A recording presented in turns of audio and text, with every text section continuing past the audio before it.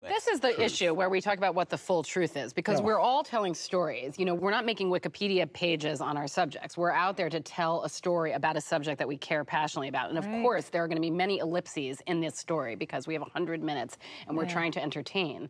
And I think this idea of the full truth is kind of something that kind of comes back to us a lot, but is never asked again, like of a fiction film. It's a little bit of a misunderstanding of the genre, I think, actually. Well, and I also think, I mean, getting... Charlie, you're going to say something. Oh, no, I mean, that would be my question is, would you ask this of a fiction filmmaker? I think likewise with journalists. Well, like yes, if they're publishing from a certain... You would ask it of the movie Truth. Is Truth the truth about Dan Rather?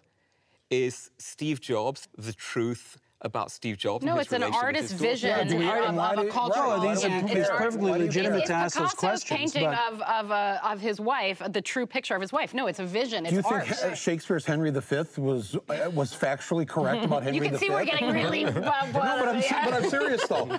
Is Henry V wrong? Because it's Shakespeare's interpretation of a story he wanted to tell using an actual character from history. My argument would be, as documentary filmmakers, you do have a high obligation to the truth. Absolutely. Well, I think we all feel it. Well, I mean, yeah, I think we do. We all feel that. That's why but the truth is, as you said, complicated and layered.